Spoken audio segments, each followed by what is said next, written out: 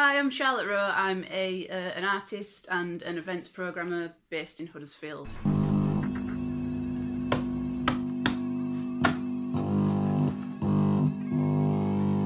I'm interested in a lot of different things. I suppose I don't like to see the distinction between fine art and applied art and lowbrow and highbrow and things like that.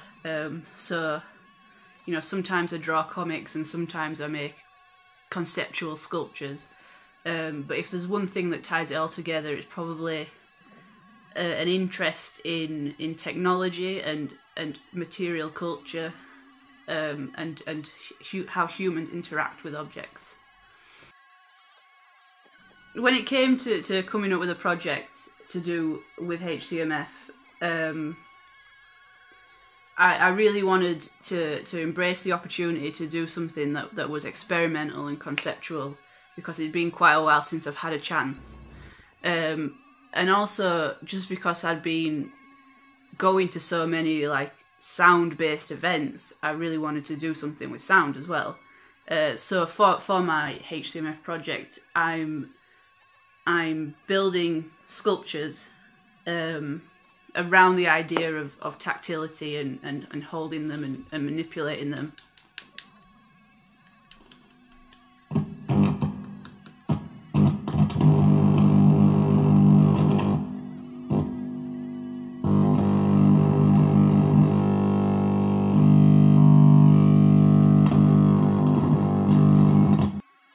You know, initially I was thinking more along the lines of a real physical installation and perhaps a performance, but because of the lockdown, I've come up with this kind of digital interface for it. So I'm coding a website wherein people can play with avatars of the objects to create sound compositions.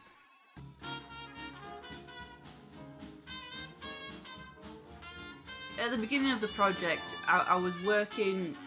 I was working in Dewsbury, and I was booking events for two venues there.